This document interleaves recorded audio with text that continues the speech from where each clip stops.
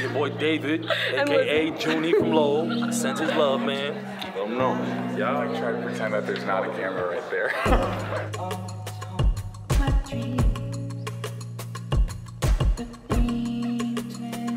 Hi, Tyler. This is the smartest decision we've ever made as an organization. I gotta do better. I gotta do better. Welcome everybody to the second, let's call it annual, Reentry and Community Symposium. I'm Hilary Binda. I'm the Executive Director and founder of Tufts. It's such an honor to have Representative Eiderhoven here.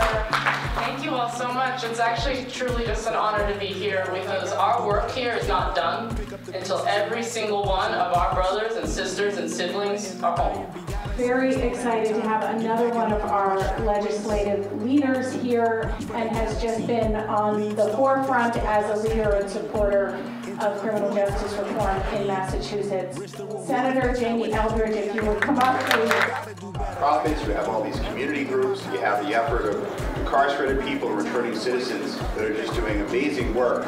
The state government is behind, so secured money to actually purchase an ID machine led by people like Leslie Creedle with Justice for Housing. We'll have money in the budget for a voucher for formerly incarcerated people, and I expect that'll continue this year.